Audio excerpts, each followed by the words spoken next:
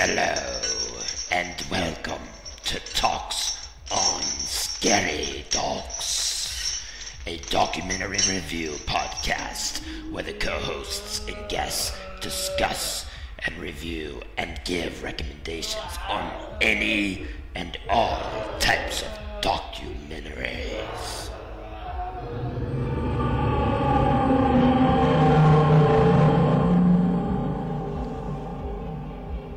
Episode 39. For this episode, we will be reviewing the following scary docs. Sean selected Prime, Ghosts in Ghost Towns, Haunting the Wild West. HB selected Netflix, The Devil, and Father Amorth.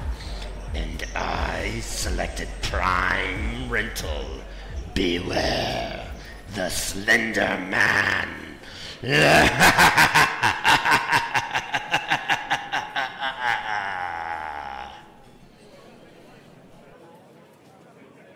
We're talking about fire and s'mores and... Got it. Good old camping experience. times. Yeah, well, mine was just in the backyard. Just in the backyard. Just doing s'mores for the first time in one of the aluminum, ice buckets. Yeah. Built a giant tower of fire. Nobody called the cops on you? No, or the fire department? Yeah. I totally, had the hose ready. I was safety first, Nobody got burned, just a little pink. And they were awesome s'mores. Like, they cooked like that. Oh, I bet.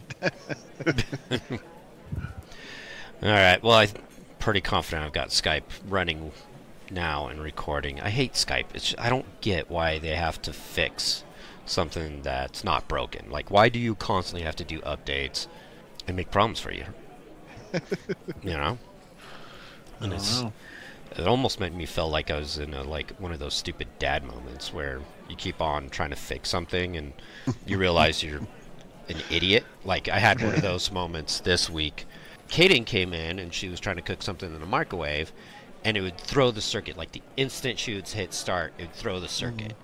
I was like, you've got to be freaking kidding me. I thought I was done with, fixing things for a while, And... Do you still have, the screw-in circuits? Oh, nice. No. I actually do have an actual panel on my house and stuff. With the breakers and stuff. So I start freaking out that... Okay, because I installed the microwave, it was, maybe a year ago, and it was brand new. And so I was, getting pissed off. I was like, I can't believe I'm going to have to replace this thing if it's going bad, or maybe, hopefully, it's just a circuit.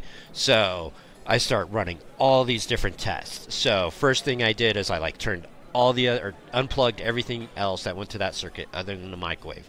Went to start it, throws the fuse. It's like, you got to be kidding me. So... Then I did another thing where I unplugged the microwave, and then I put one of those heavy-duty steamers that really draw a lot of energy, like hand cleaning steamers, and put it on that same circuit to see if it would throw it, testing out the breaker, and it wouldn't throw it. And I was like, okay, so that kind of eliminates out the circuit. It's looking more like it's the microwave that's the problem. So then I took an extension cord and plugged the microwave into the extension cord and ran it to another plug that I knew was on a separate circuit, and went to turn on the microwave to see if it was going to run. It freaking shuts down instantly. It's like, you have got to be freaking kidding me. This brand new microwave that I spent an entire day installing because I had to mount it underneath the cabinets and take out the stove and everything. And so... Did you ever take it to a bathtub of water and see if it worked? Right. I was about to. For the longest time, it was my mom's joke with my dad that she would throw the toaster in the tub or something like that. I didn't understand until I finally learned. I'm like, oh my God, Mom's gonna kill Dad.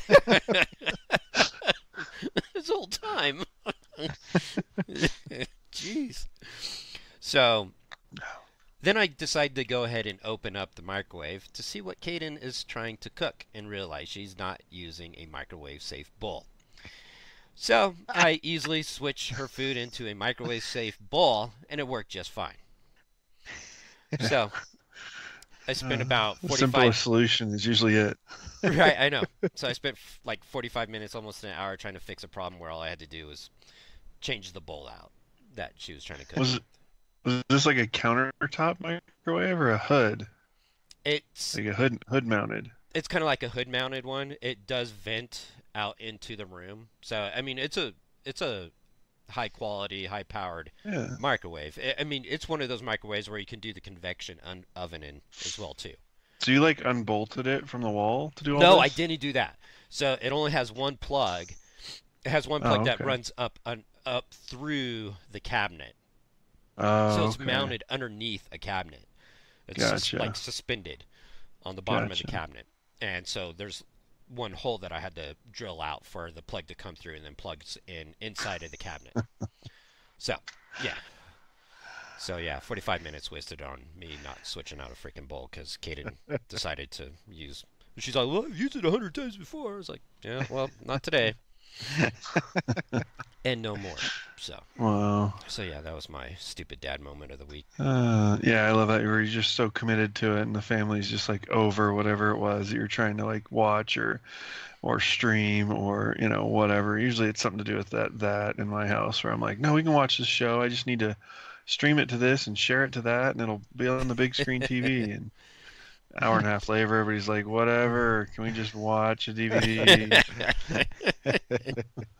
And by that point, you're committed. It's like, no, we are going to watch this and like it.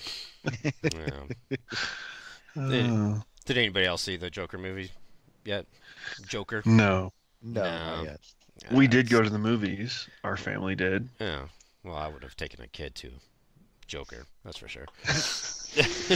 We saw a much more family-friendly movie than Joker. What would that be? What's out? It was Abominable. Oh, okay. How was that? It was actually the 4-year-old and the 6-year-old both liked it, and had a good message. A little bit, as the world tends to go nowadays, a little bit overly. We're screwing everything up. We need to save the animals, but was it it's in Japan or China? I can't remember one of those. Abominable would probably most likely be Japan, right? Yeah, it was at Mount Everest, wherever that is. That's it's Tibet, but yeah. So. Yeah, and it's the Yeti. They call him the Yeti. They call him Abominable, and they call him Everest. The funniest thing though is it starts out, and obviously you're in Japan, China, big city, and obviously they're Asian characters, and they all speak English. Of course. Like I just thought it was funny that for once the Chinese, Japanese folks are going to see it in their language, and it's in their city versus how they probably see our American cartoons with subtitles. The best is when they do that kind of thing, and then they have like a British accent in like India, Yeah.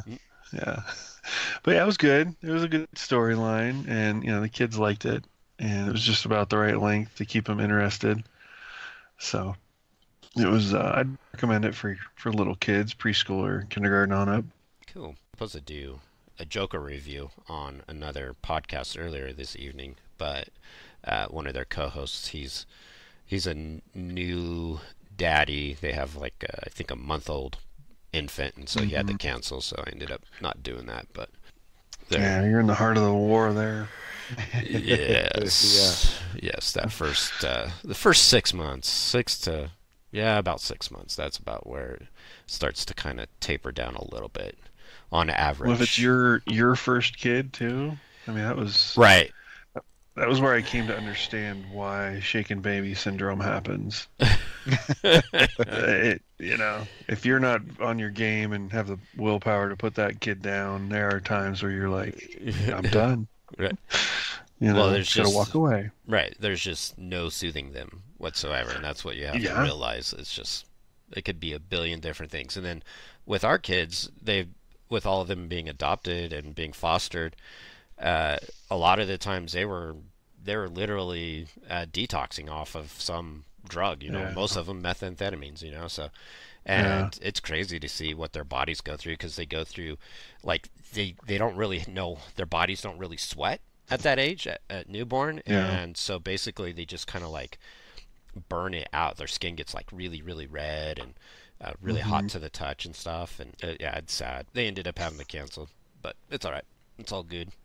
I guess I'll try to hopefully do that review with them tomorrow. The name of the podcast is What's the Focus? And they cover a lot of pop culture stuff. And they're a fairly new podcast, actually. They're about like 30 episodes or so.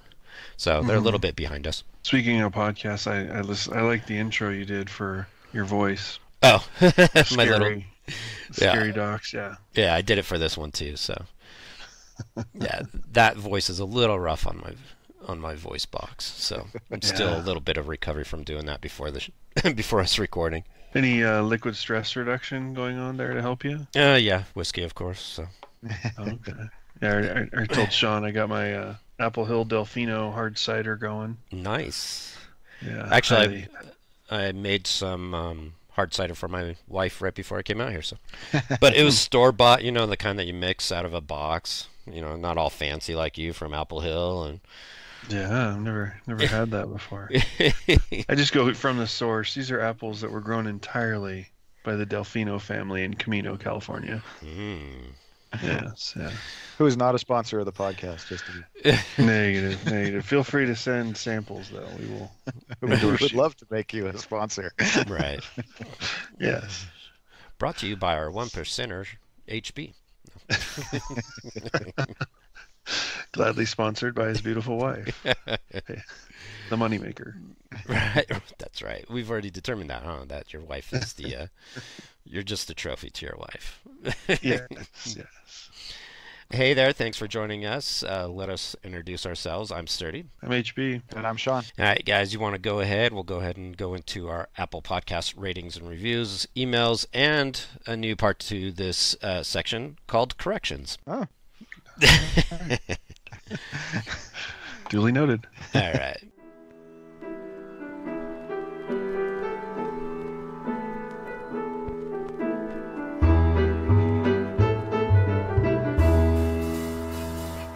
Time to give a little thanks and appreciation for the emails and Apple Podcast reviews.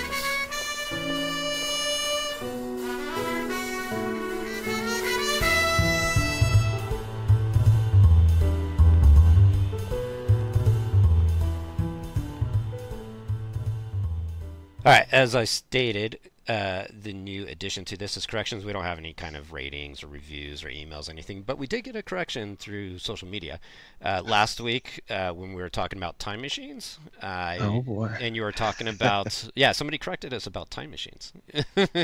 Wow. Something that doesn't exist. Well, we're full into the Geek Squad world here. Right. No, actually it dealt with, you were talking about that Stephen King book, and we couldn't quite remember the title of it, the one where he goes back and tries to stop the assassination of JFK. Yeah. So anyways, the name of that series, it's a television series, is actually on Hulu, and I had said Amazon.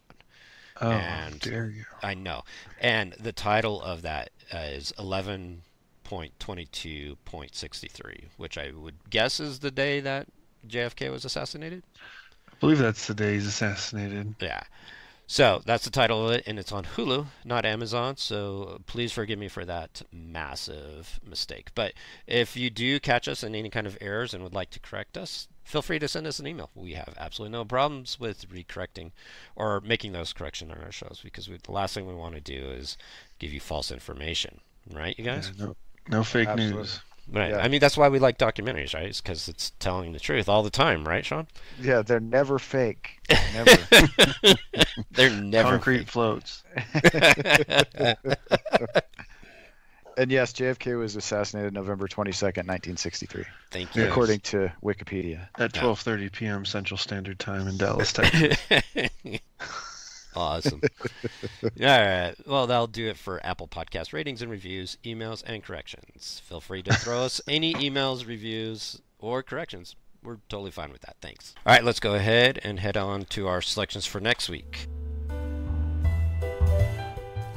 During the next section, the co-hosts keep it fresh and spoiler-free as they announce their selections for next week's podcast. All right, for our selections for next week, I'll go ahead and start. Mine is going to be another pay one on Prime. I hope you guys are cool with that. It should be like, I think, maybe $4 to rent it. And, sorry, are you guys cool with that? $4? I'll live with it, yeah. That's fine. I promise it'll be my last one for this season of Scary Docs.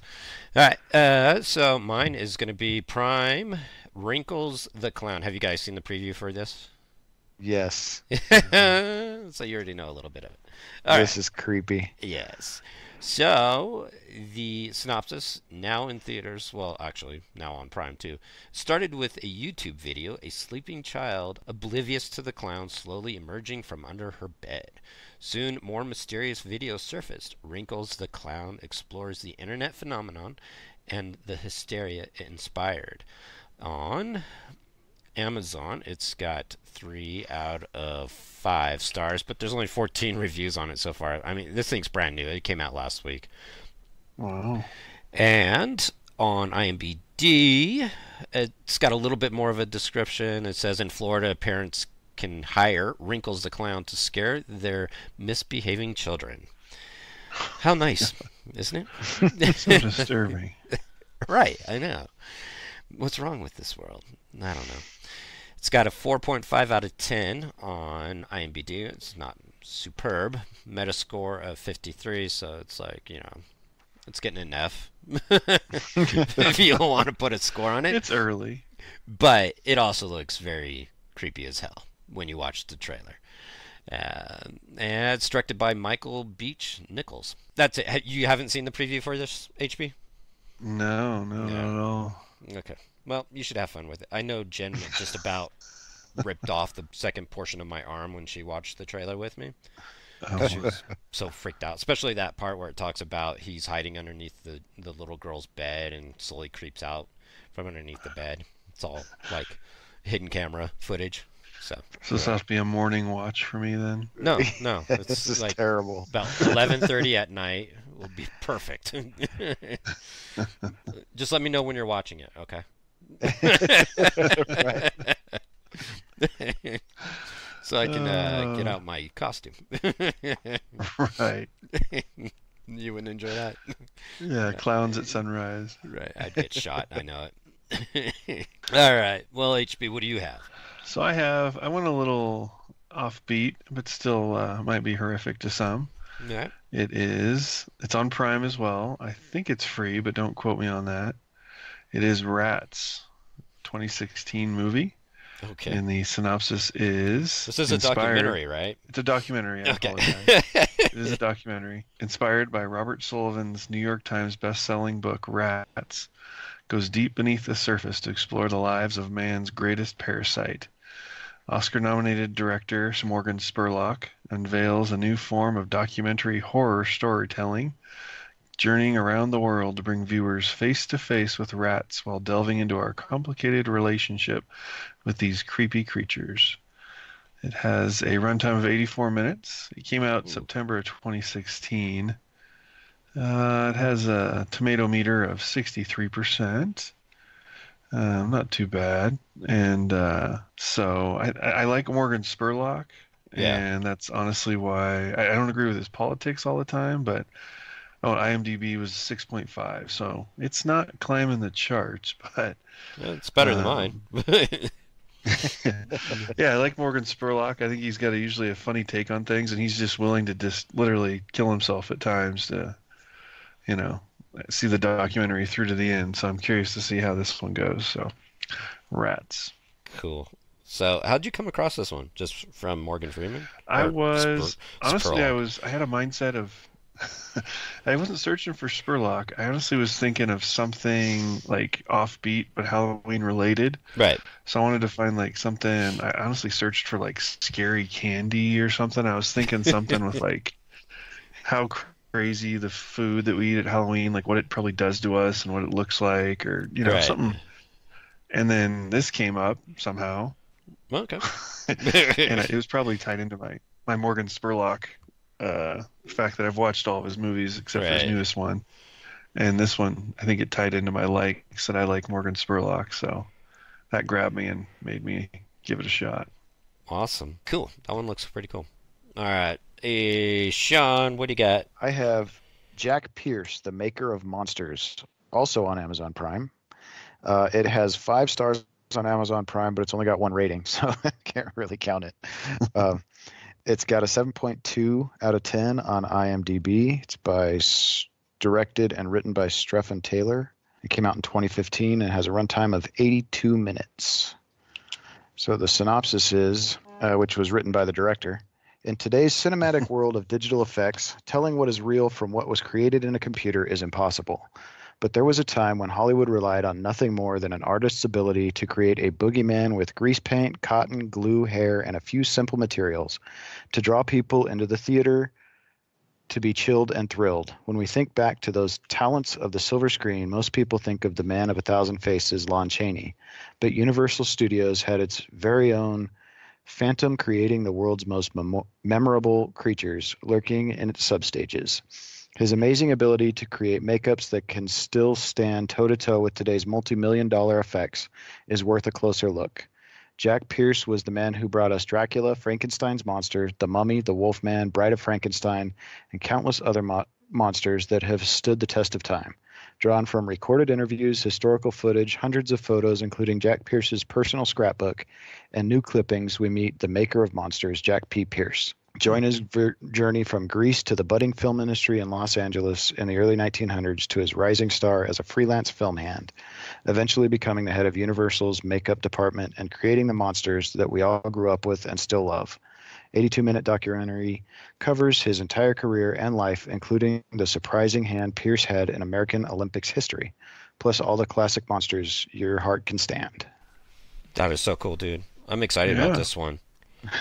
Because I love doing makeup and the FX stuff for like costumes and stuff. Like I hate those like just that lame latex mask where you just like literally like zip the thing on. It like stinks and you can't breathe, you can't drink through it, which is the worst part about it. You know, I like the foam latex ones, where the ones you got to actually like glue the thing onto your face with latex and paint it and do all that other stuff. And I've always loved that type of costume work and just taking it literally like to the next level, kind of like Hollywood style. So that sounds like it would be a really fun little watch there. Yeah, I think it's got movie history and the classic monsters that we all think about when we think about horror movies. So yeah, I hope it's as good as it seems. Yeah, so yours is not a pay, but HB yours is a pay. Oh, okay. It's a rental. Yeah, Rats is a rental. So I'm sorry, it's going to cost you $8 for the next episode, people. If you want to stay with us. I know. We're going to have to start selling some merch or something. I know. Yeah, get a GoFundMe page going. All right. Well, I feel sorry for our listeners, It's like... They're probably all going to find some way to watch it for free anyways. Oh yeah, everybody uses their friends login, right? Yeah. I'm the only one with the morals and ethics not to do that. Yes, yep. You're the only one, you 1%er. Well, there's one document. Okay, well, no, wait. That's going to be our short. Are you guys ready to go into our short doc? Yes. Yeah. Let's go ahead and go into our short doc, because the next doc I want to bring up, or that I want to select, is going to be really hard for people to get. So I'm like, I really want to watch this one, but I don't think I'm going to be able to select it because it's so hard to get. And this short will actually explain that. So let's go ahead and go into our short doc of the week.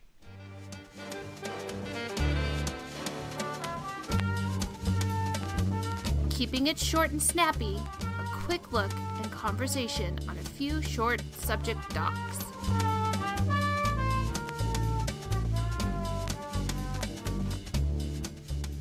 All right, so our short for the week is called The Documentary So Disturbing They Tried to Destroy It, and it's a documentary that was filmed in the late 60s, I think 67, 68, about Titicut Follies. And this is a documentary that has been politicized extensively and has literally been banned and in multiple states, and everything has been tried to get this documentary completely destroyed and not available whatsoever. They say in here in this documentary that in the short documentary on YouTube, is that it is available on YouTube, but I have not yet been able to find it. But I know it is available on Canopy, which is a free service through libraries, but your local library has to carry Canopy, which ours does not. So that kind of creates a problem for us here locally. The only place that supports Canopy, and that's Canopy with a K, is Las Vegas, which we're not allowed to get through. The Washoe County School or Washoe County Library does not support Canopy, but I know bigger cities and such, I'm sure Los Angeles, Chicago, New York, all those places support Canopy, and you could watch this full documentary called Titicut Follies. So it's TITICUT Follies, FOLLIES. And so I'll definitely check into it and see if there's more available, if the full length documentary is available on YouTube. But to go a little bit more extensive into this, it's a black and white documentary that literally documents the patients inside of an asylum. It would be like a current day, or like what a life like Arkham Asylum would basically be. That's what the feeling that you get is that they're going into this.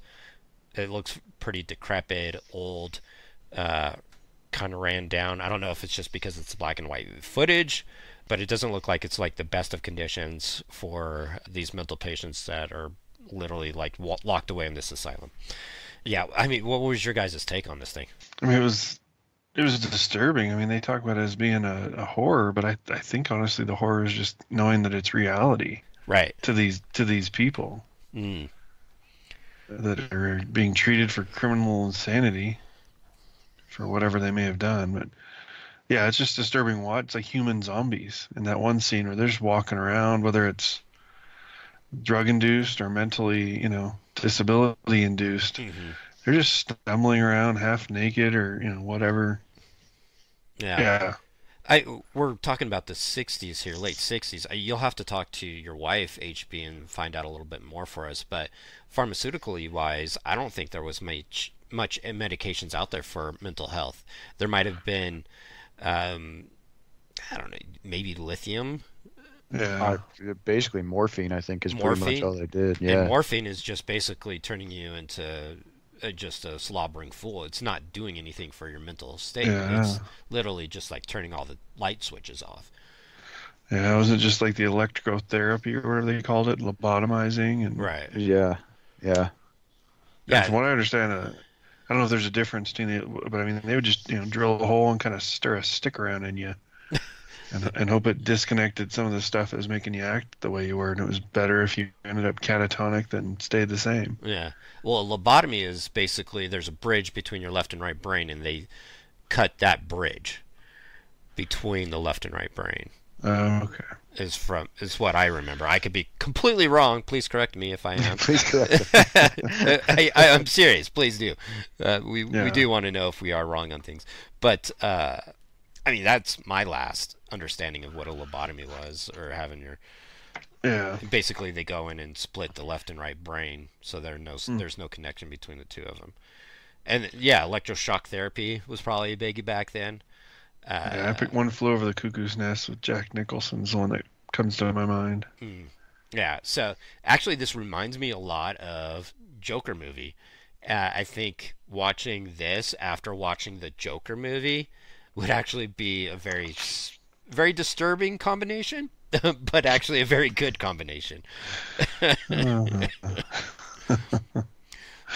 he have been a better stage performer, maybe? I don't know. So, wow.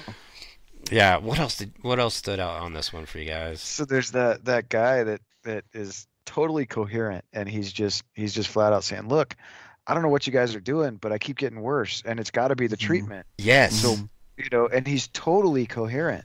Yes.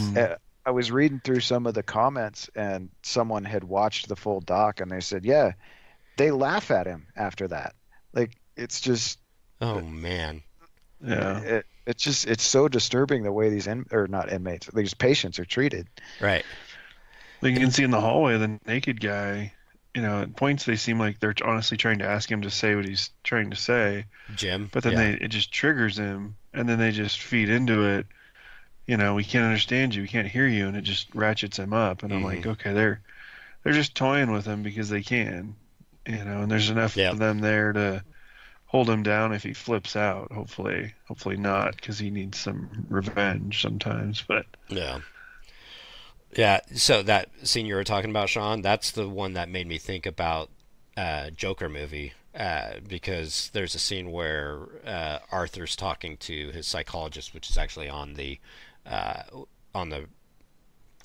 trailer of him talking. I'm not getting any better. Kind of. All of my thoughts are negative thoughts or bad thoughts or evil thoughts, and it's not working. And you see that kind of development throughout the Joker movie as well too. So that's what made me start to think about how good of a pairing, I guess you could say, this documentary would be with Joker movie. Yeah, it'll be interesting if we can find that somewhere. Yeah, I'll definitely have to look into YouTube, because he does mention, the director, he mentions specifically that this is available on YouTube. So when was this?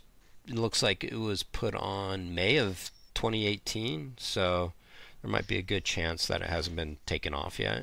So yeah, I just did a search, didn't find anything, but I mean there's about 150 reviews of this documentary. Yeah. Of people talking about it and referencing it, but I can't find it, the documentary itself. Yeah, I'll have to sit here and go through all these hundreds of comments. I just found it on eBay. Oh, eBay. You'd have to buy it, right? Kitty Cat Follies DVD from 1967. $11.80. So we'll buy it, copy it, put it on YouTube. It's got to break some laws, huh? Maybe. Yeah, it's fine. It's got subtitles. It says it. It definitely looks like somebody did exactly that and then just resold it to eBay. All right. Well, I'll put it on our social media outlets if we do end up finding a place for this to be viewed. So yeah, just look us up. Talks on Docs, Facebook, Instagram, Twitter. Talks on Docs, you'll find us. So you guys, anything else on this one? No. All right, we'll go ahead and go into our breakdown.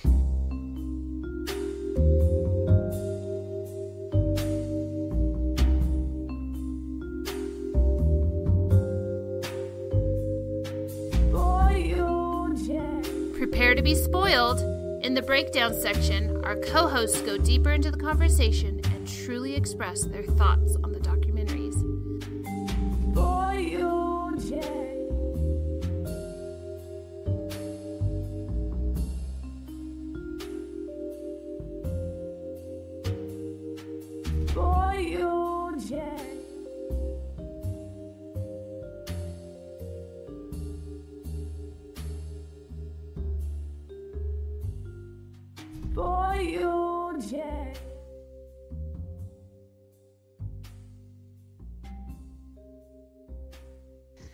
All right, we're going to go ahead and go into our breakdown section now. Let's go ahead and start with yours, Sean. All right. So my documentary last week was Ghosts in Ghost Towns, Haunting the Wild West. On Prime.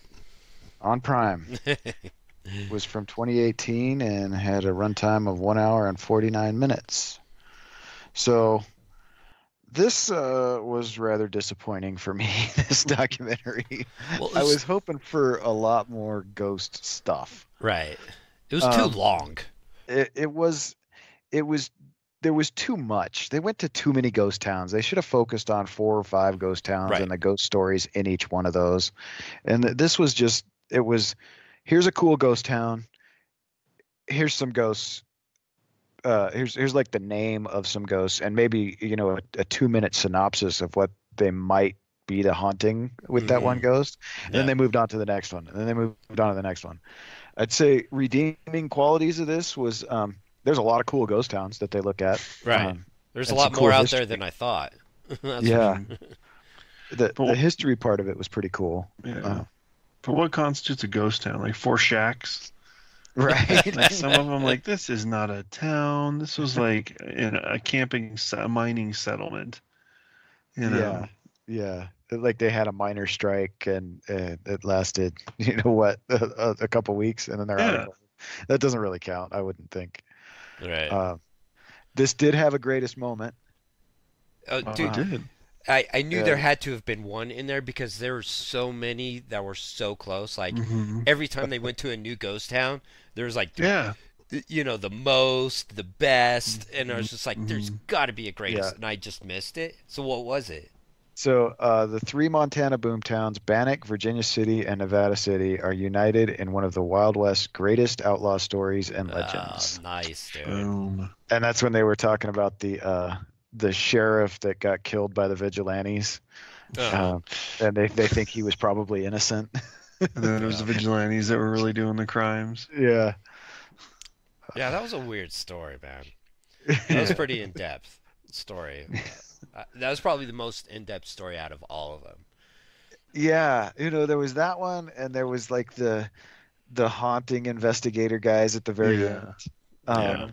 That's what I expected out of this documentary. Was, like they take the story of that sheriff and do an investigation and give us some background, but that was not what this documentary was, unfortunately. Right. So well, with each with each story they talked about. That there's been recordings or photos or first person witnesses, and it's just like, so you would think that the next step would be showing us or interviewing those people or letting us hear those recordings or whatever they had, but they never do up until the very end. It's just like, and that's the weakest ghost story of the bunch, is the one that they actually do a haunting investigation. Right. Yeah.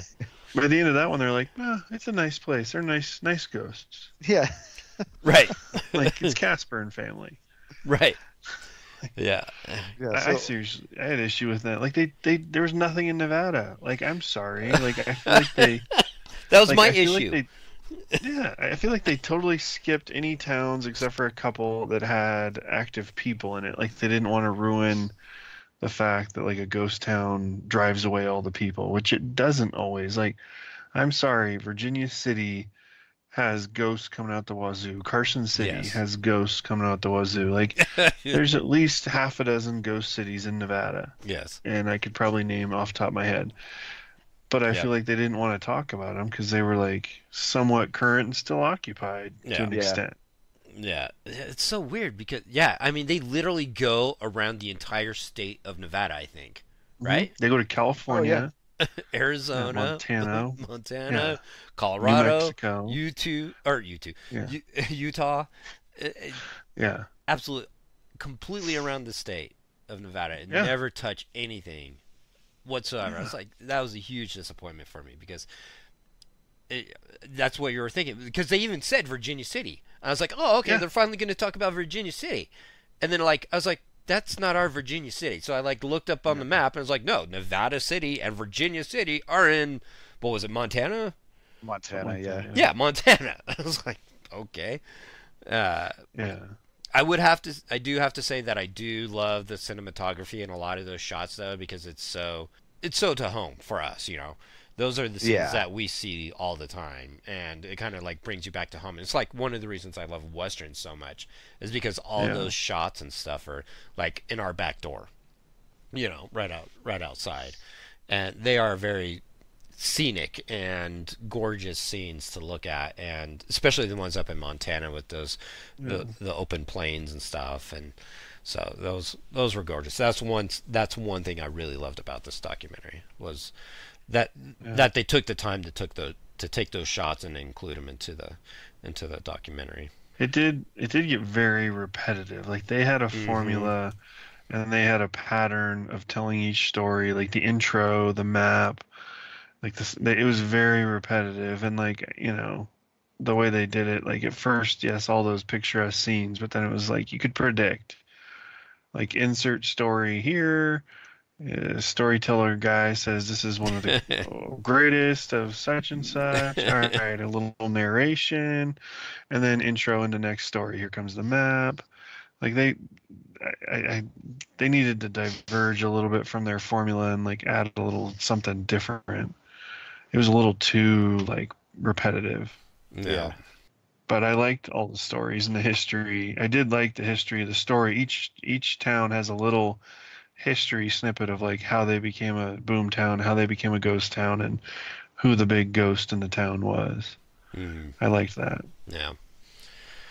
Have any of you guys ever walked through a ghost town other than our local Virginia City ones or Carson City?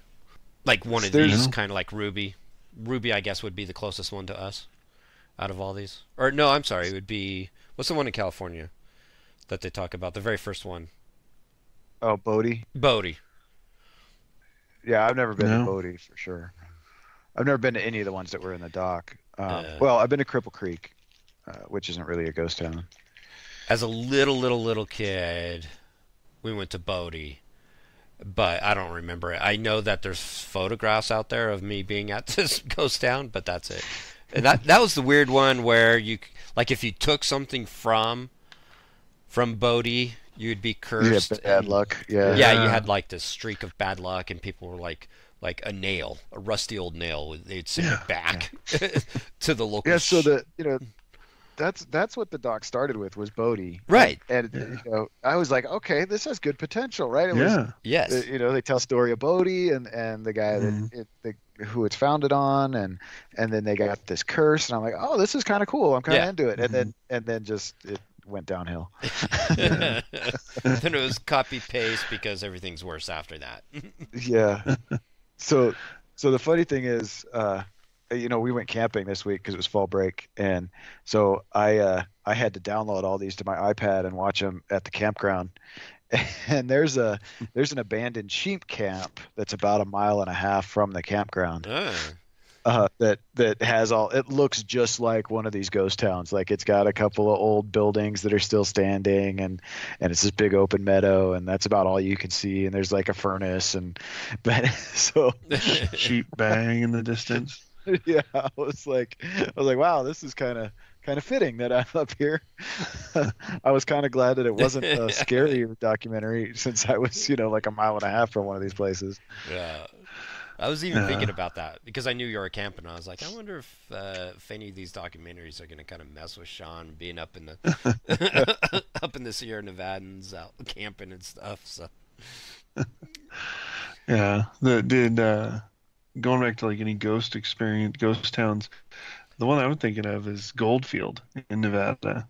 That is like, so I drove through Goldfield a ton growing in high school, college, because I went to UNLV. Yep. So I would drive through Goldfield, I don't know, 3-4 times a year, twice each time. Yeah.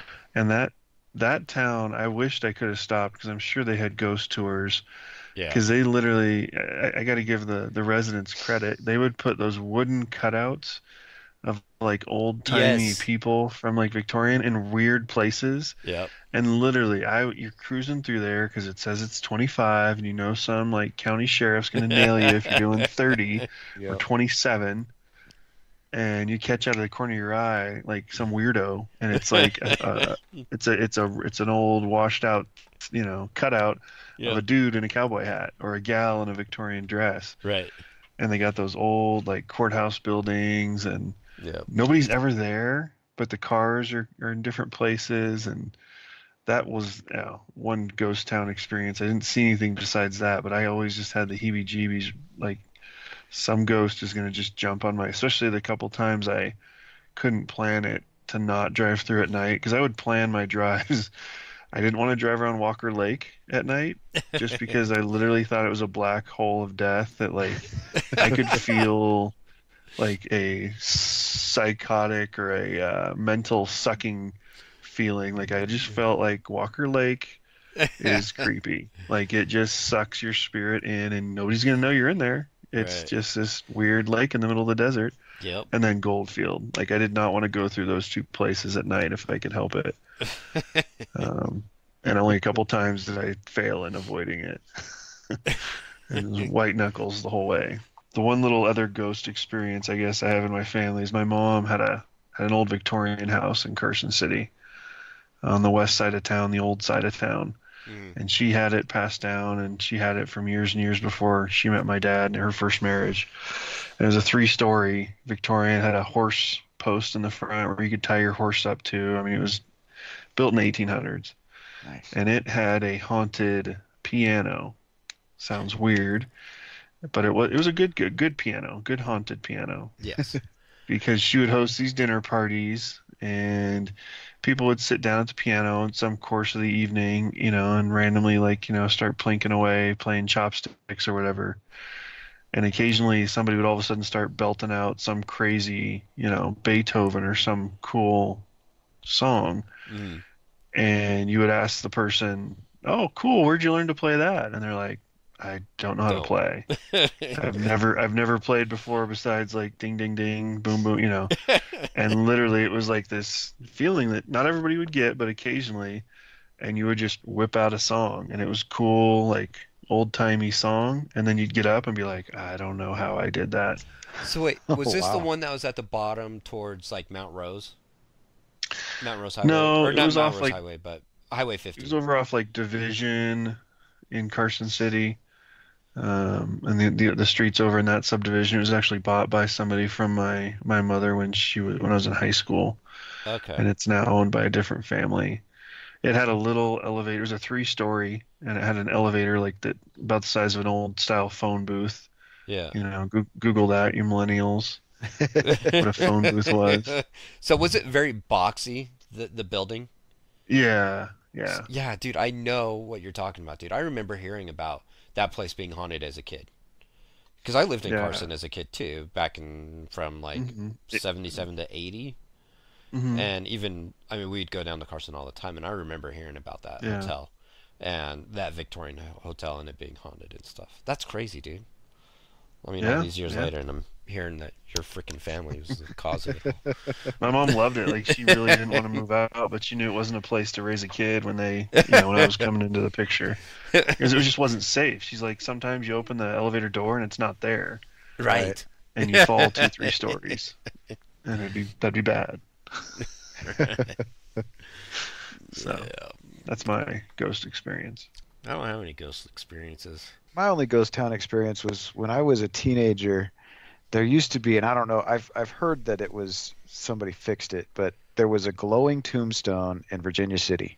Yeah. And you had to be up across Main Street basically from the cemetery and look down on the cemetery at night, and you could see it glowing.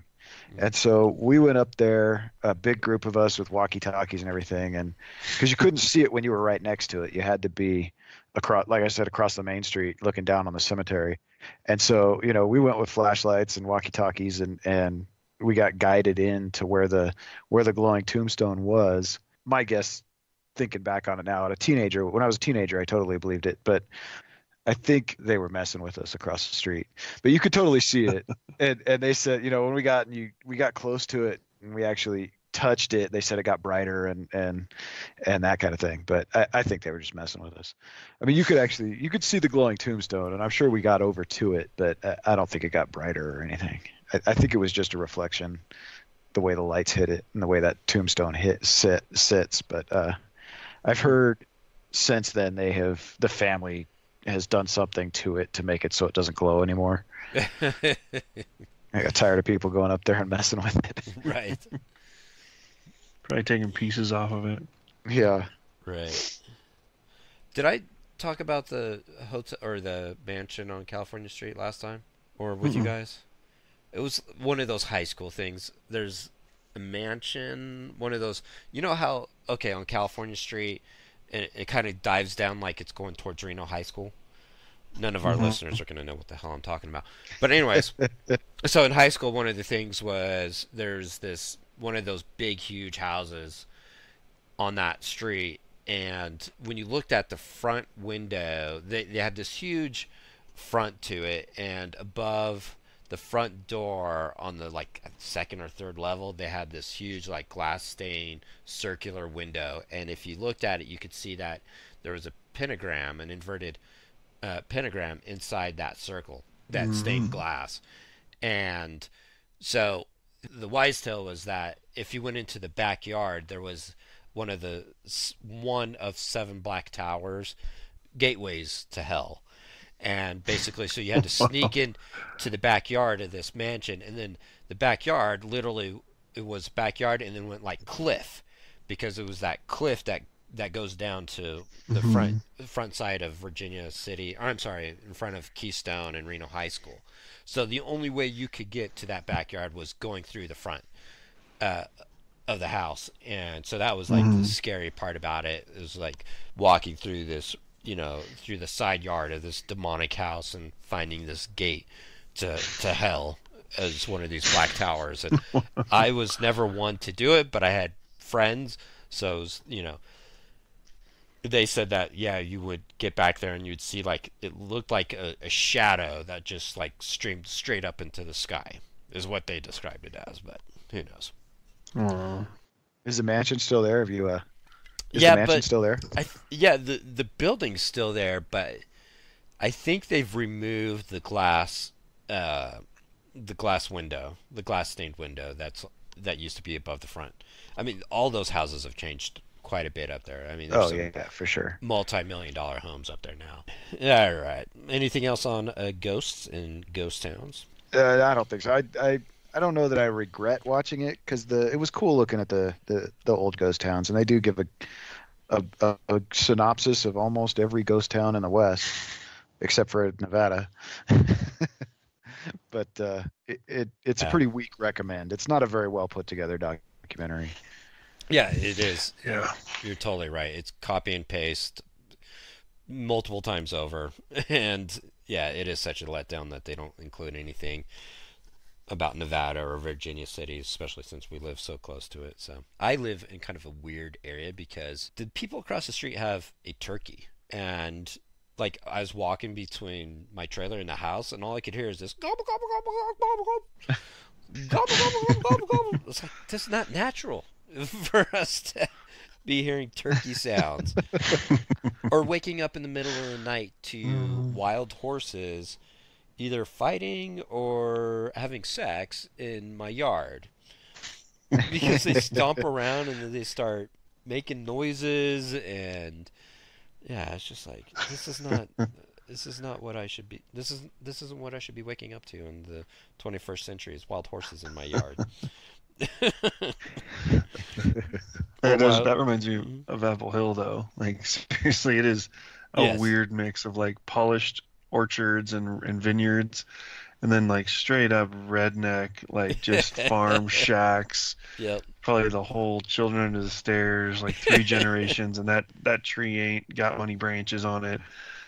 Like, it is. There's got to be some weird stuff. Like, there's roads that are so narrow in Apple Hill. Like, it is. Yeah, it would be creepy as all get out. Kind of like you're saying. Yep. Just like walk your garbage can down to the end of your little dirt driveway, and some like creepy old apple cart ghost probably comes rolling by you or something. Ichabod Crane. Yeah, that's a town I'm sure there's some ghost stories in.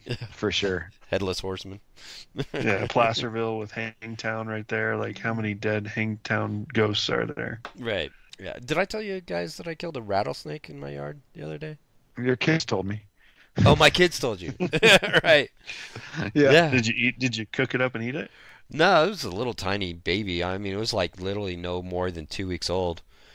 So we have a trampoline on the back part of the property, and Quinn, out of all of them, is running from the trampoline up towards our house, and there's like this kind of like very sloped steps that come up off of the patio. and she saw this little snake coiled up and hissing, and so she runs in and tells me, and Kaylin, in the midst of that, like literally like steps over the thing and doesn't even see it. And so I get out there, and it's so young, it doesn't even have like its first rattle on it. And I was trying to debate, okay, well, is this a rattler or a bull snake? Because they're very, very similar, and they actually they act like each other. Bull snake acts a lot like a rattler, a diamondback rattler. And then I got a really good look at the head of it, and this thing was literally really dimed off with the poison sacs and stuff. And I was like, yeah, that's definitely a rattler all day long. And so I got out my BB gun because I can't have a baby rattler running around in my backyard. And so my BB gun, it's got a scope on it, but it's scoped for 100 yards. And I'm like literally like 5 feet away from this thing. And so it's just like complete blurriness when I look through my scope. And all I can see is this like darker brown outline of what the snake is.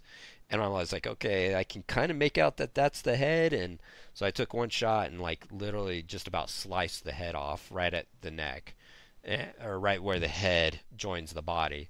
And you know, snakes, like you have to cut the head off to kill the freaking thing. Yeah. And so like it literally like just about sliced the body off its head. And so it's still, because the body went completely limp. The rest of the body went completely limp, but when I went to go poke at it, the head was just completely active, like nothing had happened. You know, it's still opening its mouth and spitting out its tongue and ready to strike and stuff. So I had to get rid of it after that. But yeah, it was just like, oh, fantastic. Where's the rest of your family in my yard? So yeah, the one time I came across a snake like that up in Carson was we used a shovel. yeah, Just grabbed the shovel and basically severed it in half. yeah.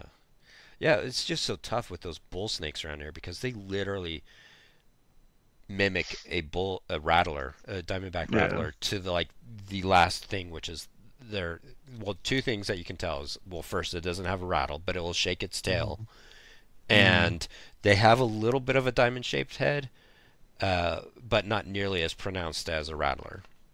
And this one definitely had very pronounced venom sacs on it in its head.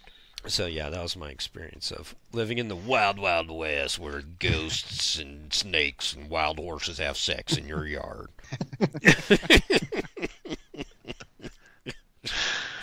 All right, that went off the tracks. All right, HP, let's go to yours. All right. Oh, mine was The Devil and Father Amorth. Synopsis of this was a 2017 documentary film directed by William Friedkin of Exorcist fame, showing the 9th exorcism of an Italian woman named Christina in the Italian village of Venafro by Father Gabriele Amorth. Yes. So, was this on Prime? I totally spaced it. Yeah. So yeah, it was on Prime. I really liked this one. Yeah. I thought it was pretty educational. It was interesting. So the director there, Mr. Fredkin, he did The Exorcist, but had never actually seen an exorcism performed until years and years later when he does this documentary. And I honestly was like really wondering the build up to this exorcism, and they talk to this gal Christina. She seems pretty nice, like not middle aged, but 30s or 40s, Italian gal, seems really nice. Yeah, I've had 8 exorcisms, and Right. I'm almost She's an cured or architect. whatever. And yeah, I have a boyfriend. Like, seem nice. Let's go have some gelato and like talk about your problems. And then they go into the room with Father Amorth, like, cutting through a lot of stuff they talk about besides this. Yeah. And like the exorcism, I seriously, I didn't disbelieve that exorcism existed, Christian, my faith, I believe in the concept of the devil or his demons coming into people's bodies like that. I get that. Yeah. I believe in that as a possibility, but I'd never seen anything real. And at first I'm like, okay, he's like saying some words, and it's all in Italian, so you really don't know what he's saying except for a few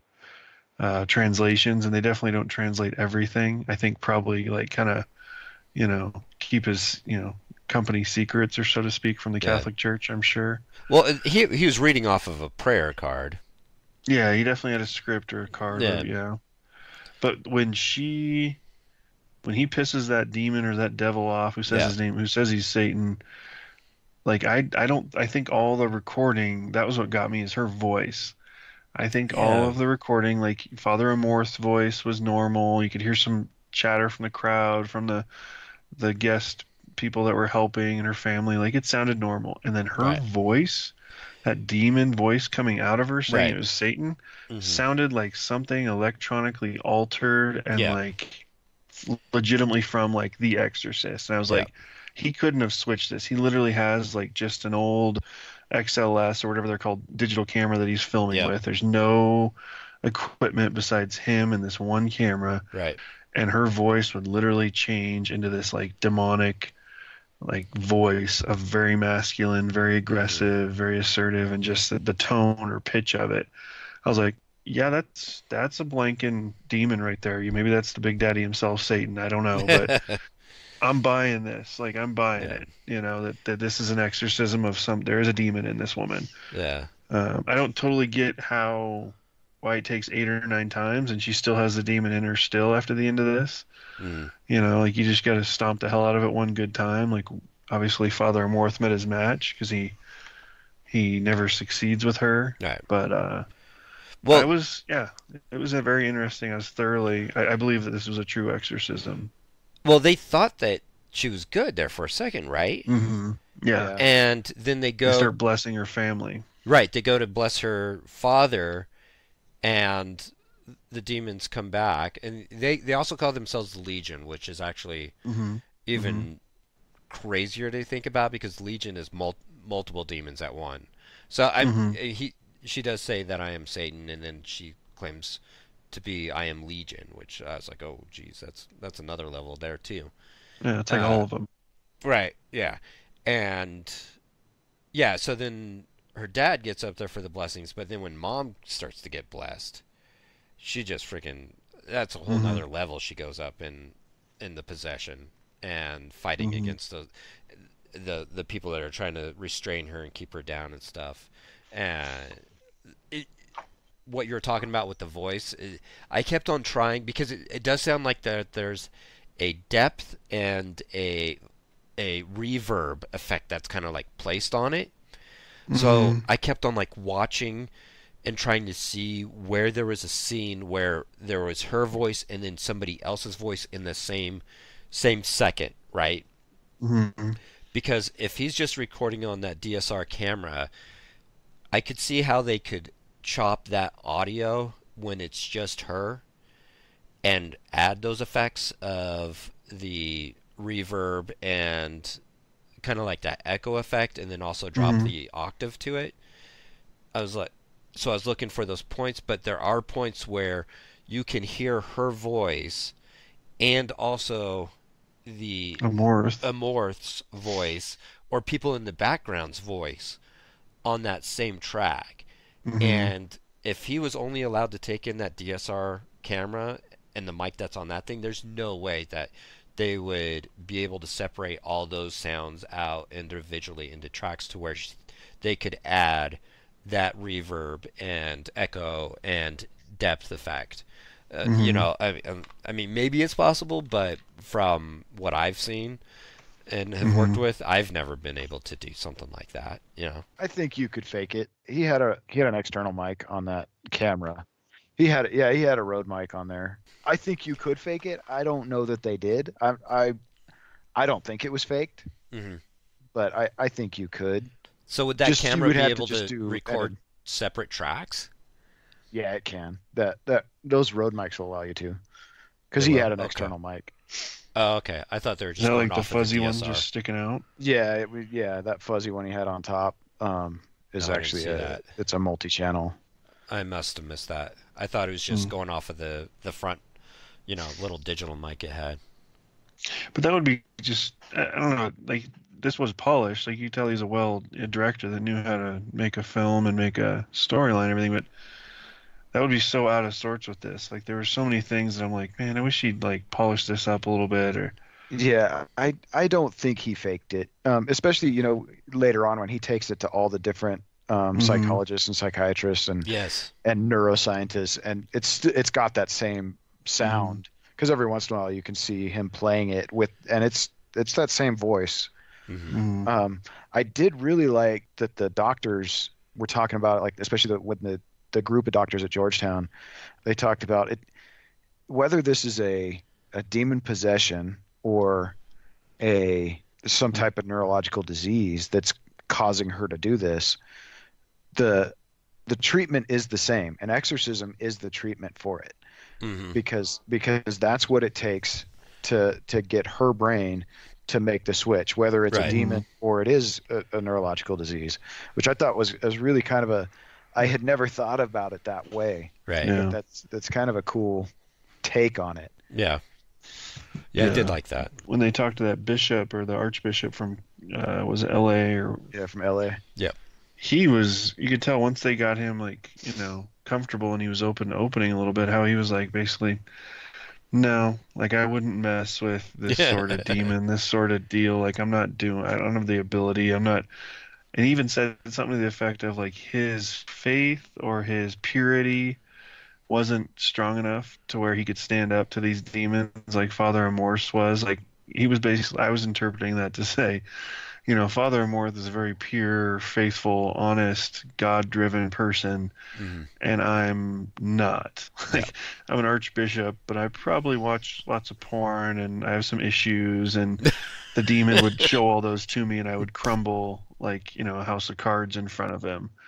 Like that definitely showed me like there is a moral level, and Father Amorth maybe was just a father and not like a bishop, but he was the real deal, of the cloth, like believed in Jesus. And, that made me really, Father Amorth was kind of creepy at first, but once they talked about him more and he showed what he was doing, like thumbs his nose at the devil, like he's got a little cool sense of humor. That was hilarious. Like I know I'm on the winning side and I'm going to give you a little what for.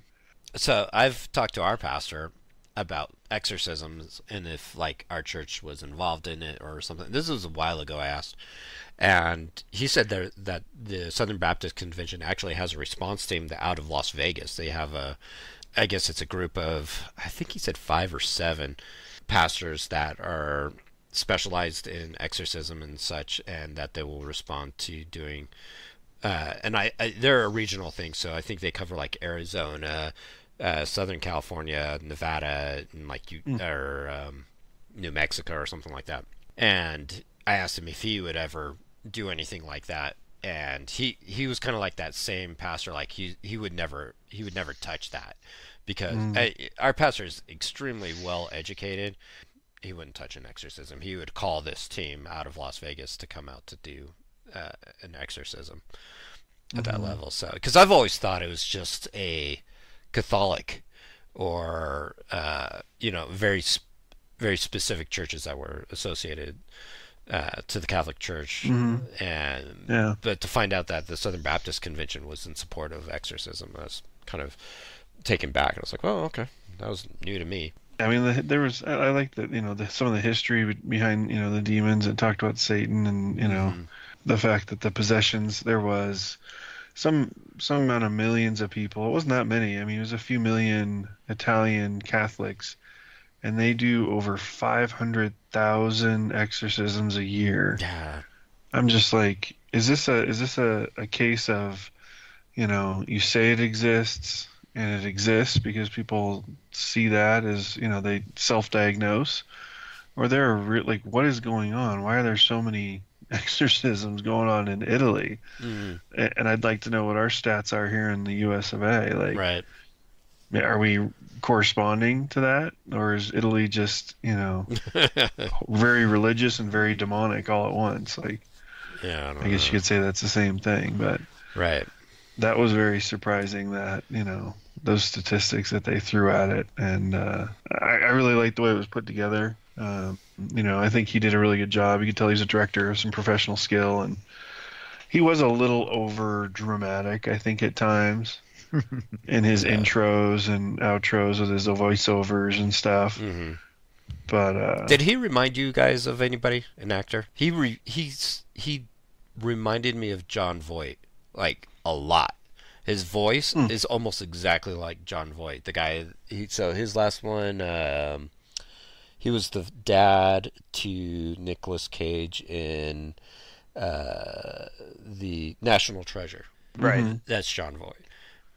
Yeah. He's done 1,000 different other movies, but He's Angelina Jolie's dad, right? Yeah. Did he remind you guys of? I mean, his voice literally sounds just like Jon Voight. I think he even kind of looked like him. Maybe if he danced. Jon Voight can do some good dances. Yeah. That's all I could picture every time I heard his voice or saw him on camera. I was like, that's reminded me of Jon Voight. But all right, well, I guess I'm the only one. Well, yeah. Anyway, I'd give this a recommend, especially if you're religious at all. I think it didn't degrade my religious point of view or beliefs at all. It did. I guess one thing that did concern me, I want to bring up, was the concept they have of. I guess it's twofold. The demon can jump or move. You kick it out of her, and it can move to somebody nearby, or Right. like the boyfriend. Like on one hand, I'm like, have you ever seen her act like this? Like, have you ever seen one of these possessions and acted like this, boyfriend? And are you still her boyfriend after you see this? Like, Yeah. what kind of e-ticket ride is she putting you on? Because I'm not going through next to anything to hook up with a demon girl. Like, sorry. Right. And Well, and she had multiple after this one that failed. Yeah. Right. They said she tried it again with some other priests. Like 11, 12 times, maybe, probably not worth it. Right. One or two, she's cured. She's pretty hot. I guess, yeah, whatever. But 12, 13. It's not you, it's the demon, babe. Sorry. Maybe we got to draw the line at some point, right? Right. How many of us are in here right now, honey? Yeah. Yeah, because I thought that was weird too, because they were talking about how the demons could jump from one person to the next, and then the very next scene is the exorcism, and there's like 12 people inside that room that could all very easily take on the demon if it gets exorcised. Yeah. It's like, I'm not going to be in that room. And they legitimately doing seemed it. to care and were praying. They weren't like staring. Like, I picture, honestly, as sad as it is an American audience, we're doing the Jerry Springer and we're like, oh yeah, demon. Like, Facebook Live and they're praying and like, rubbing their beads and trying to help. Yeah, there's no way I'd be in that room if I was like believing it. I was like, no, I'm not taking on any demons today. Yeah, I'll meet pray you for dinner outside. after. Right. Yeah, that was kind of shocking to see how many people were in there afterwards. What'd you guys think of their little story of when they went to go meet her afterwards up in that town? And so there was a miscommunication, allegedly, of where they were supposed to meet, and it sounds like the demon was in charge of her, and they were originally supposed to meet up afterwards in this some other church. Yeah, in a village. Village church. And so they get there, they get a call from her saying, "Where are you at?" And she's all pissed off, and sounds like she's being, like, literally, like, directed by the demons at that point. No, I didn't say we were going to meet at that town. We're meeting at this church. I think they said, like, almost 2 hours away or something like that. Yeah, it was a ways. Yeah. So they end up packing up all their equipment and traveling another nearly, like, 2 hours away to meet her in this other place. And they have this. So why did he give an explanation of why he didn't take the camera in? No, he just says I didn't take the camera in for this, which did make me question it. Right. So and he said the boyfriend was there too. Yeah. So they walk into this church with no equipment or anything, and she's just straight up out of her mind, possessed, just crawling all over the place, nearly crawling up the walls, and completely taken over by the demons and such. And the director says it's like the most scariest moment he's ever had in his life. And the chairs are just sliding across the floor, like while she's in them, like just yeah. Like, she wasn't full snake slithering, but it sounds like she was pretty close to like the snake slither across the floor. Yeah.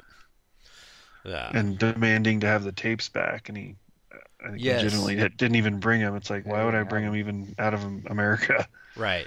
Yeah, And that she's was the whole basically- thing. Yeah, and the demons were threatening to kill him and his family and stuff Yeah. if they didn't destroy the films, the cameras and such.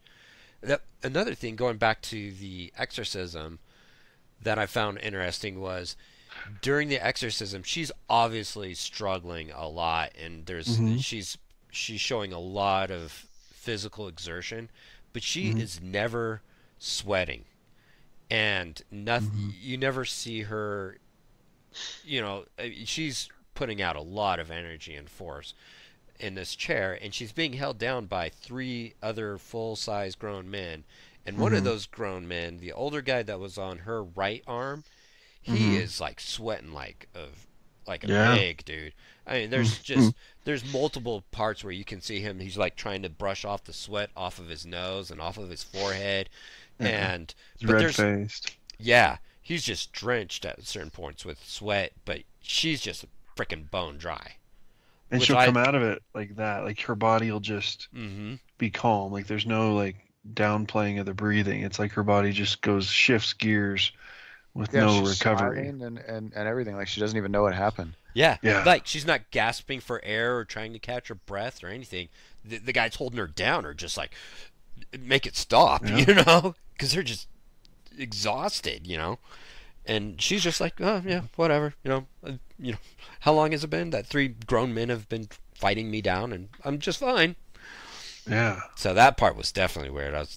Those were the weird little tidbit things. I was like, oh, there's something else going on here, because that's not normal whatsoever. Yeah, and she was fully like every muscle in her body trying to stand up and lift her body parts and like lift her lower body and arching up, bridging up, and it took all their weight, and at times they were losing the battle, and then they'd barely get back the weight or something, because she's probably no more than $150, probably $130 weight, and these 3 guys that are well bigger than her are having a hard time. I mean, I honestly expected Father Amorth to take a right hook or something at some point, right? Because he's right up in there, and at times he tells them to let go, and then they have to latch back on, and he would just stick out his tongue and thumb his nose. Yeah. All right, we'll go ahead and go on to the last one for this one, and that one's going to be mine. It's on Amazon Prime. It is called Beware the Slender Man. It's originally an HBO original, so you are going to have to pay for this one, like we've mentioned. I think it's like $4. Directed by Irene Taylor Brodsky. Prime rating of 91 and IMDb score of 6.2 and a tomato meter of 80% and an audience score of 52. So it does pretty good in its numbers other than the audience score. And ultimately what this documentary is about is 2 12-year-old girls who you find out at the beginning is that they're really into this internet phenomenon or story of this person called the Slenderman, and throughout the documentary they actually do go into some back history before the internet of who this I guess story or what else would you call that? It started as an art project. Yeah, of the Slender Man. Well, they kind of associate it to other myths, ancient myths and stuff of who the Slender Man is. But yeah, out of your primary thing. So, anyways, this group of 3 girls, all 12 years old, best friends.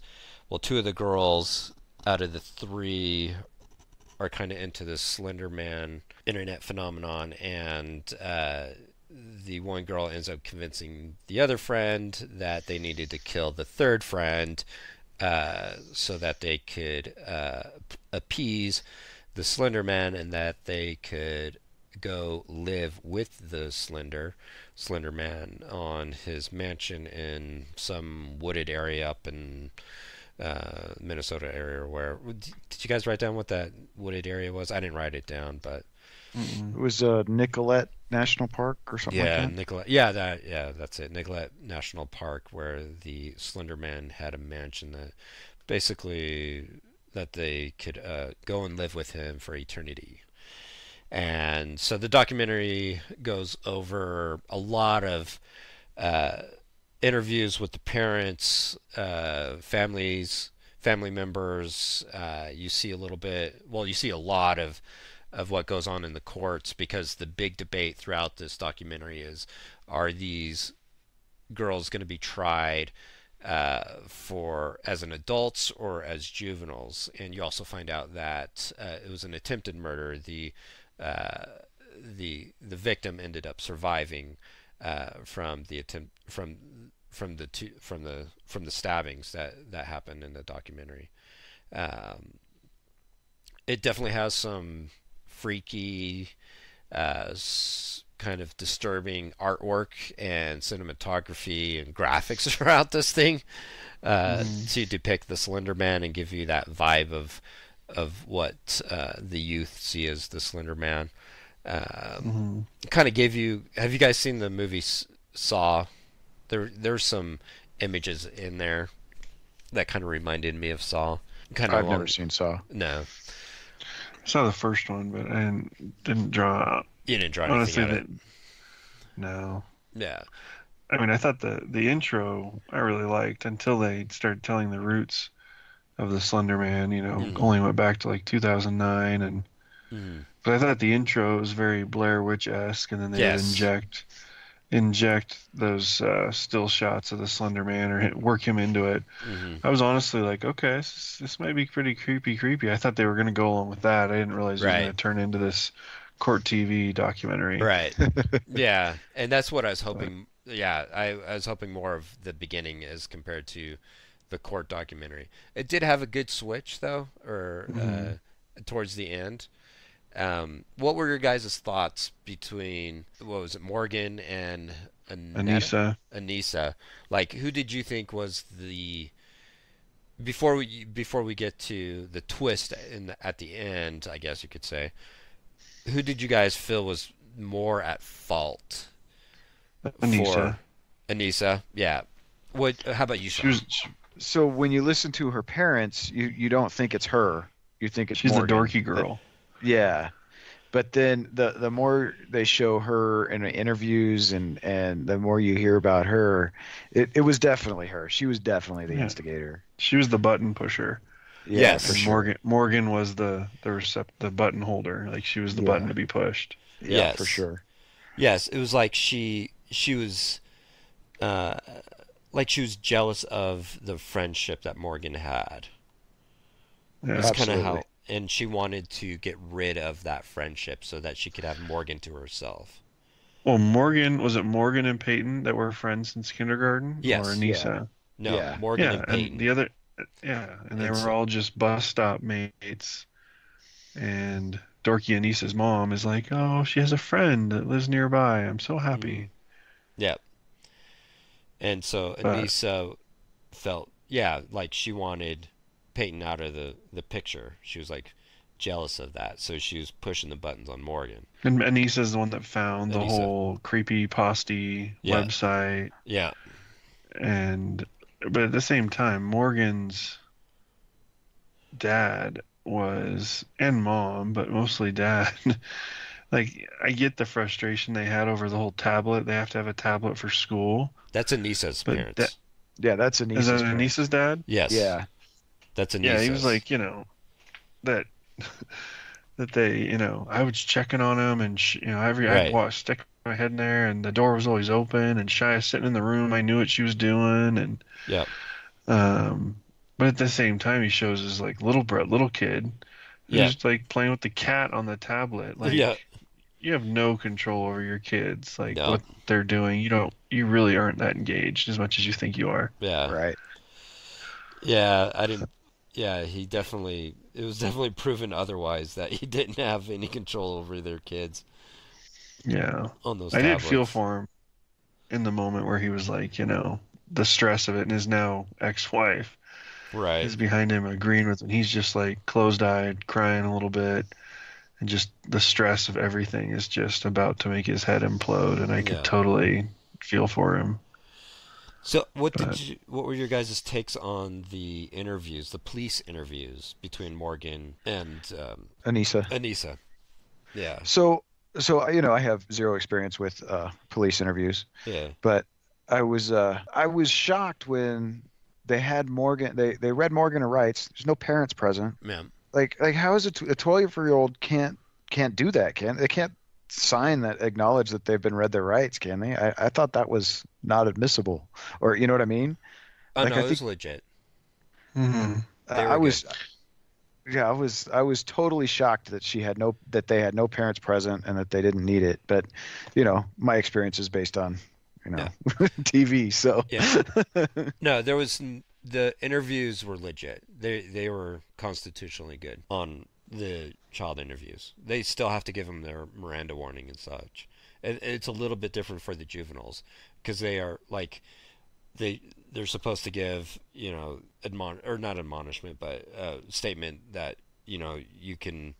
What is it? HB basically like if you want a parent present, you can have you have the right to have one. Yeah, so they're told that they can have a parent present before being interviewed. So, or like an adult one, you can have an attorney present. So they are given that, and so it's totally legit.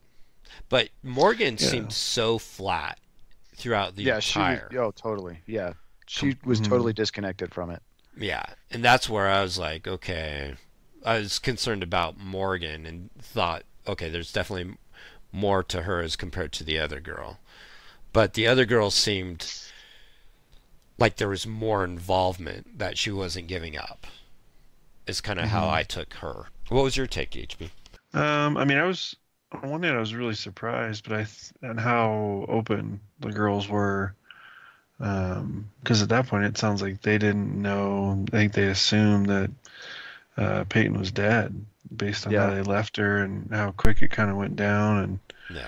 And but how upfront they were, like here's a stain on my shirt from, where I actually got some of her blood on me, and just so how upfront, they were describing each moment of it, like in just chilling, stoic detail. Okay, you need to write some notes, and then I told her she needed to do it, and like everything is just very detached. Like that was honestly when I started going, okay, these kids aren't just two little conspiring girls. There is some issues, and I was, whether it was, I didn't think it was as bad as they by the end diagnosed them.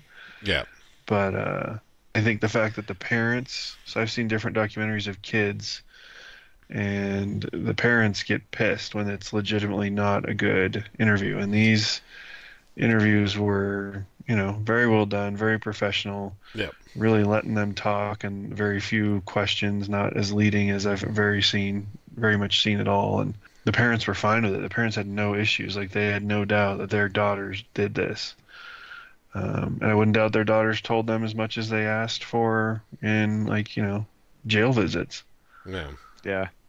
If they dared to ask their daughters, which I don't think they really did. Yeah, it was interesting. The one psychiatrist said that Anissa did not display any signs of being a sociopath or a psychotic, and yet it was chilling listening to her, especially when like she's talking on the phone with the friend and dad and everybody, and it's just like, oh yeah, no big deal, Yeah. Like. Yeah. Yeah, out of all of them, she should have been the psychopath. The one that was, diagnosed as psychopathic. But, okay, so before we get into... there's two twists that happen. I was just curious, have you guys ever heard of the Slenderman or seen the costumes or the internet stuff on this? No, he reminded me of the Halloween guy, but I'd never heard of him called Slenderman. So I had seen the comparison on Facebook, the Slenderman versus Jack Skellington, and I had no idea what Slenderman was. So so I just scrolled right past it. But I had seen that on Facebook. Yeah, I've seen the costumes, but that's it. I had no idea what any of it it's just like, oh, okay, that's a creepy looking thing, you know, tall, slender, faceless man. Okay. Yeah. So, but that was the most of what I ever knew of Slenderman. So this was all new to me as well too. So let's get into the twists. There's two of them. The first one we're given is that Morgan comes back diagnosed with schizophrenia. And with schizophrenia, there's different types of schizophrenia that you can have, and they go into detail in this documentary pretty well about you can have you're seeing things that are obviously not there. You're hearing voices. You're basically any of your senses are picking up things that are not there, taste, smell, or you could just be hearing voices, or you could just be seeing things that aren't there. So it could be very minuscule. It's kind of like there's a pendulum to it, or I guess layers. Continuum. I guess. Yeah, a continuum. Spectrum. Yeah, a spectrum. Yeah, that's probably the best. A spectrum of schizophrenia and of how severe you could have it. And we learned that Morgan started experiencing these signs and symptoms at the age of 3, of having like imaginary friends, but straight up having conversations with people and creatures that are obviously not there. And they mention very shortly that schizophrenia is very much a hereditary thing, and that it's a genetic thing. And throughout the entire documentary, I mean, we're in the very last half of the like probably quarter of the documentary, and you've never seen or heard of Morgan's dad. And that's what brings on the second twist, is that you learn, they literally drop you into an interview with a gentleman, and I don't even think they even introduce him as who he is. And he's crying, and he's obviously upset, and then you learn that this is Morgan's dad, and this is the first time you're seeing him or even hearing about him. And they drop it on you that he is schizophrenic himself. So this is directly, from her dad, Morgan's dad, that he's schizophrenic and that he suffered all the same types of things that she had been suffering since she was 3 years old. And it sounds like his is not nearly as in depth as hers. His is more, it sounded like visual, but his is definitely obviously more manageable. And then you start to learn about how these parents have had these signs in front of them for quite a long time, but they never did anything about it, or they just didn't pick up on it.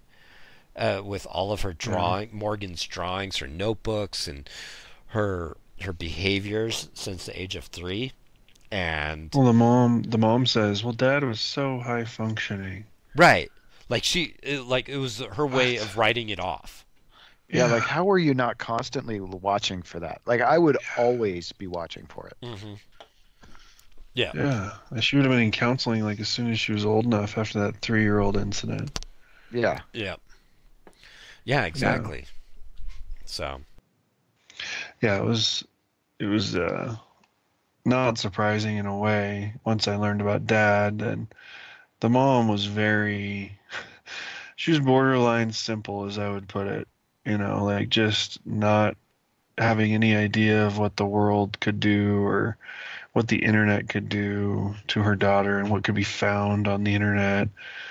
It was just, I'm like, seriously, so my wife and I had a discussion about this because there's a mentioning by somebody in there, I think it's one of the doctors, psychiatrists or whatever, that, and then one of the parents ties in with a comment of basically, kids don't know it's real until you teach them that it's real or not real. Yeah. And then I thought, my wife and I talked about it, like, how many times since the youngest we can remember, you discuss with your kids like TV and nightmares and dreams, and we're huge in our family. Like we nipped it in the bud from like the first we could of there's no such thing as monsters. Monsters are not real. There's no such thing. Like a nightmare is just a dream, and you can decide to take it over and kick butt, or you can wake up, but it is not real. It is just your brain spinning a story that you can totally take over.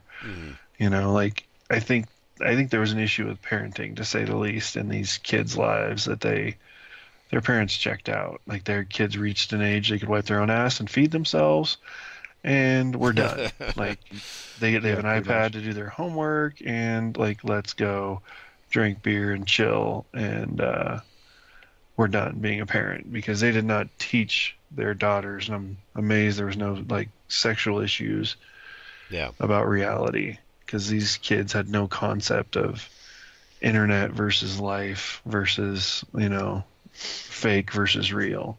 No. That was frustrating, I thought. And I think the parents got off easy in the sense that they could take some blame and, you know, not educating their daughter and educating your own kid. You have this issue. I have this issue. Yeah.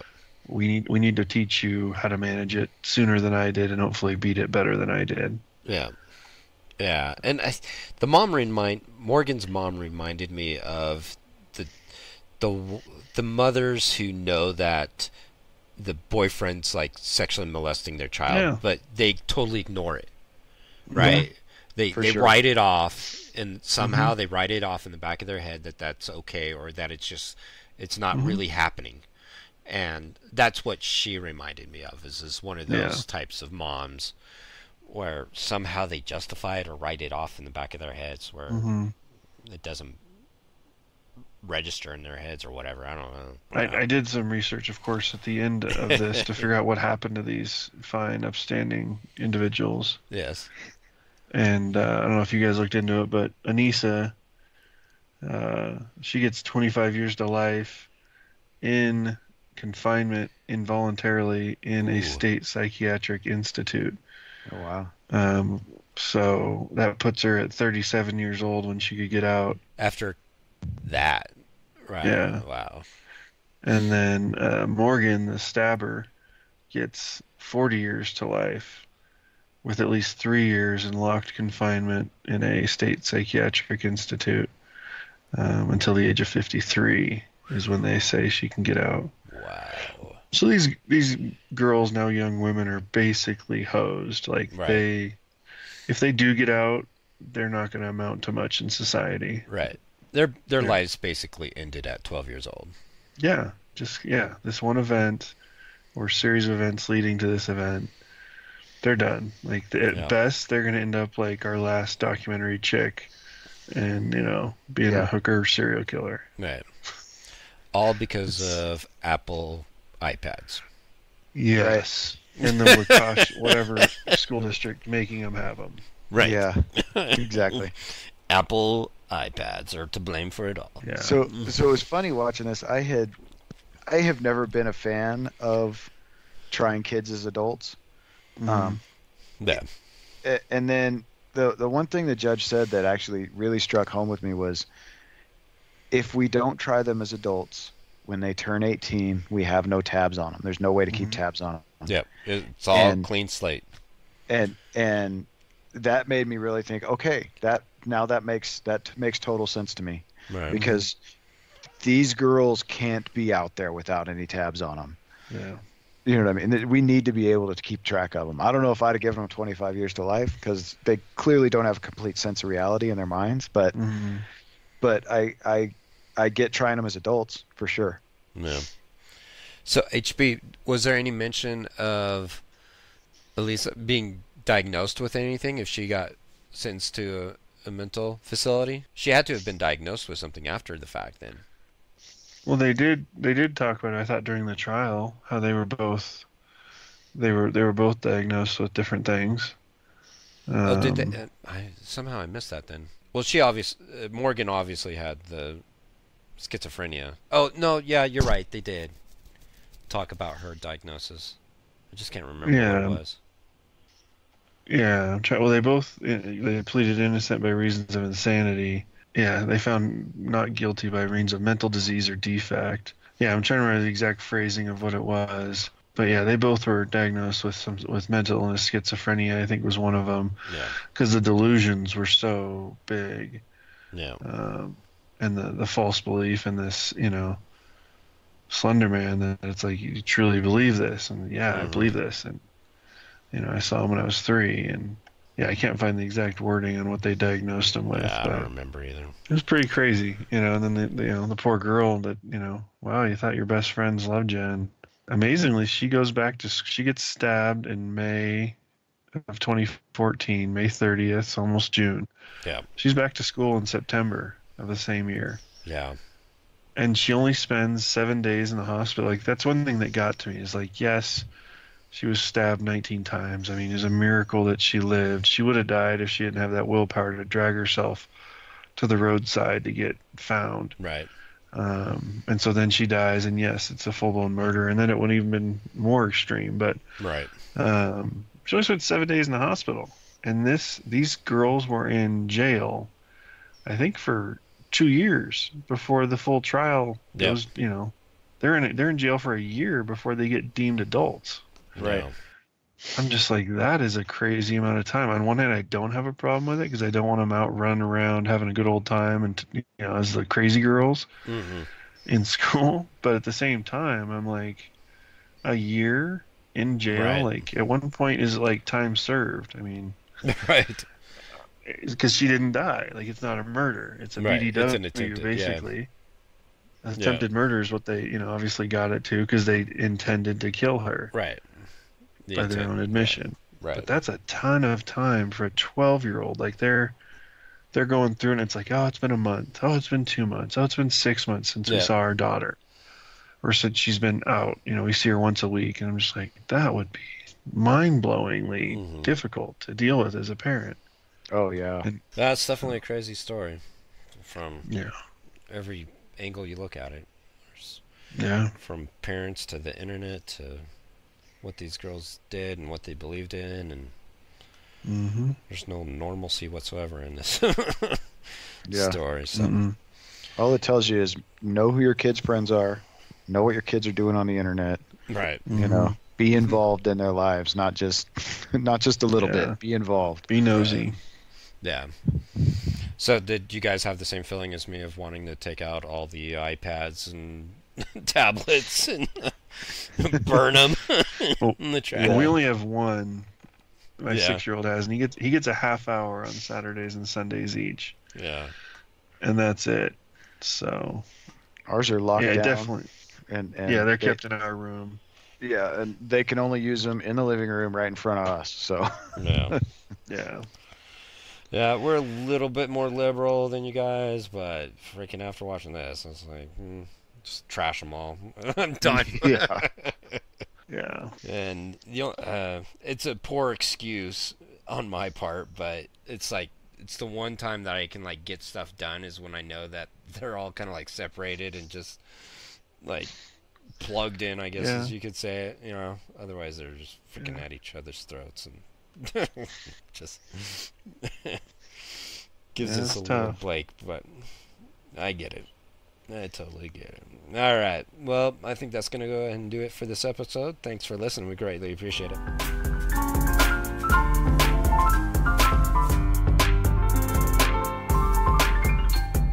Talks on Docs is a community podcast, meaning we want to get to know you and to talk to you, the listeners.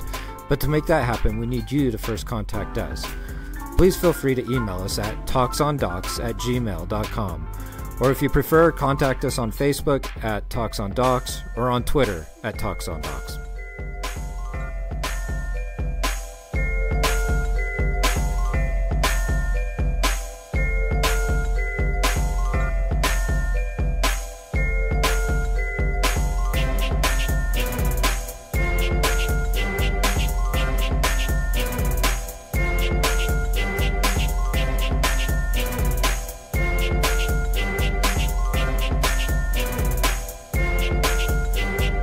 Beautiful day in this neighborhood, beautiful day for a neighbor.